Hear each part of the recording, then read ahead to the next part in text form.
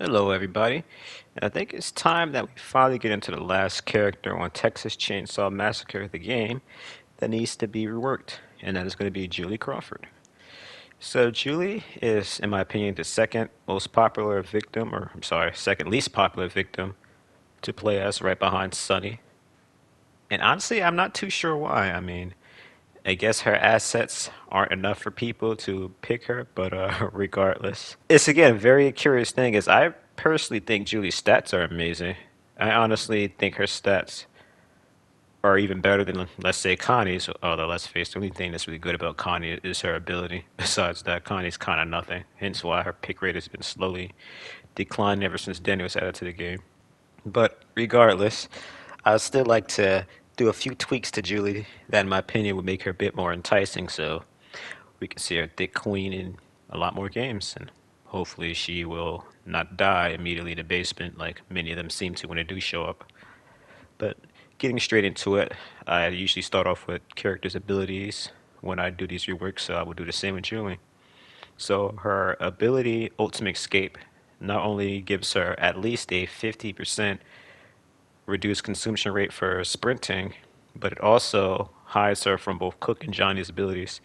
I think her ability on its own is fine. However, one tweak I would make to it would be to add Nancy to the list of characters that she can hide herself from when she's at her ability. So this would mean not only would she be invisible to Cook and Johnny during their tracking abilities, but also Nancy. This would be a bit complicated if she's the last victim standing, but I think a simple solution to that would simply be that Nancy is locked out of her ability to track Julie during this time. And there is this minor bug that happens with Nancy where she'd get kicked out of her ability early. When she does try to track it, they could sort of do something like that for Nancy, where if she tries to use her ability during Julie's ultimate escape, it immediately kick her right out of it. It maybe give her a full cooldown or just like a slightly reduced cooldown, one or the other. Just something again that would kind of make it more aware that Julie is in her ability and you can't track her. Now, I'm not sure if Gunn is in any discussions of giving all the victims three level three abilities, but if they are, a few I'd suggest are something like, let's say, Julie can get a slight speed increase during her ability. Another one could make her footsteps completely silent during her ability. She could also have another where her stamina regained faster during her ability. And maybe one that would hide her or reading for the duration of her ability, including Grandpa, but that might be a little strong. But then again, we do have Overlooked as a perk, which, by the way, is exclusive to Julie. So, hey, everything's up in the air at this point. Now, besides that one little buff to her ability, one thing that definitely would need to change is some of Julie's stats. Again, I think Julie's stats are amazing, but with me doing a few changes to Sunny's stats, they do affect Julie. And honestly, there are a few things that'll explain what I'm going through her stats that I believe also would help benefit Julie for her to also have her again the stats reworked. So her toughness at 25 is fine. It's not going to really save her in many instances. Maybe it prevents her from being one shot from Leatherface's overhead when he has something like hysterical strength or something on.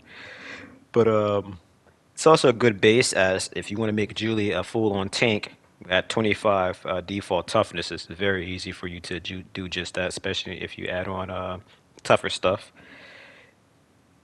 I'm gonna go ahead and say it now. There's no point in beating around the bush here. She will get a slight boost in endurance to 35 from 30. This is because Sunny has been dethroned as the king of endurance instead. Julie would now be the queen of endurance. And with this extra boost, not only would this help with her ultimate escape, but also it just give her an all-around better time at fleeing from victims and chase, which I think suits her and all her other stats and etc.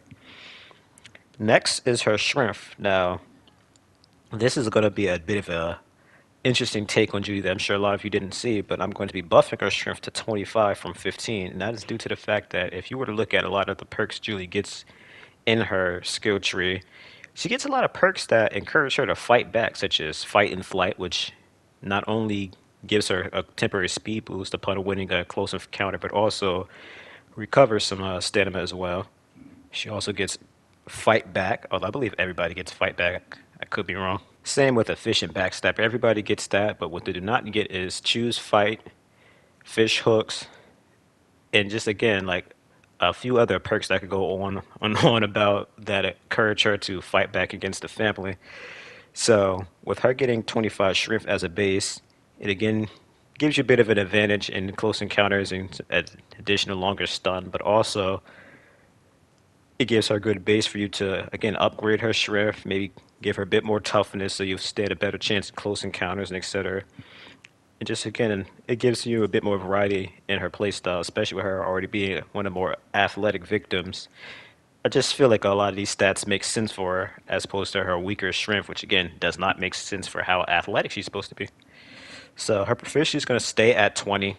There's no reason for that to be upgraded at all. And honestly, one thing a lot of people kind of overlook with Julie, I find, is that at 35 stealth, which was her originally what stealth she has, but again, I'm going to be changing that in just a second. It gives her a good base for upgrading her proficiency, and again, making her very great at picking locks and etc. Which again is something that I feel like a lot of people slept on, and that's something I immediately jumped on even before the game was released. That with the right perks and attributes put into her, she could be very formidable when it comes to quickly getting her friends up. But last but not least, we are getting to our stealth, which is going to take a major dip down to 20. This is due to the fact that, from my experience, a lot of Julies don't really seem to value stealth at all. Even though at 35, if you pause in between wiggling off your strengths, you can get off the ropes pretty easy and quietly at that.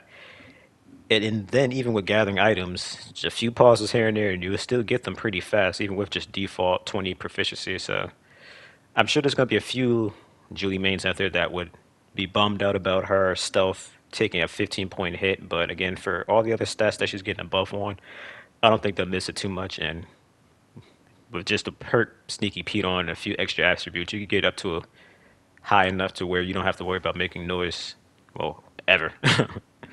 So those are going to be the changes I make to Julie. Nothing too extensive. I wouldn't even really classify this one as much of a rework. It's more of just a rebalance, if anything, as nothing amazing is really being changed about her. She's fundamentally going to stay the same. It's just, again, she's getting a few tweaks here and there. She has the base amount of perks that most victims get, aside from Danny, who again gets one more perk than others, and I just simply give her I Can Make It as a perk to balance out with Danny, which ironically is one of Danny's perks. With, of course, just like I said with Sunny, the buff of having the 10 and 15 extra attribute points you get from being at 5% health buff to 10 and 15% health instead. So again, that perk's a lot more useful than it currently is. Oh, can we please fix the issues with Julie's proximity radius? I have no idea why, but she seems to pick up the family from a much further range than anyone else, leading to awkward moments such as this.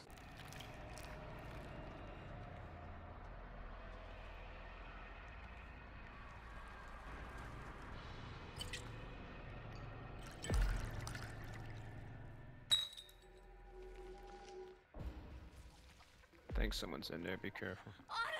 Thank goodness!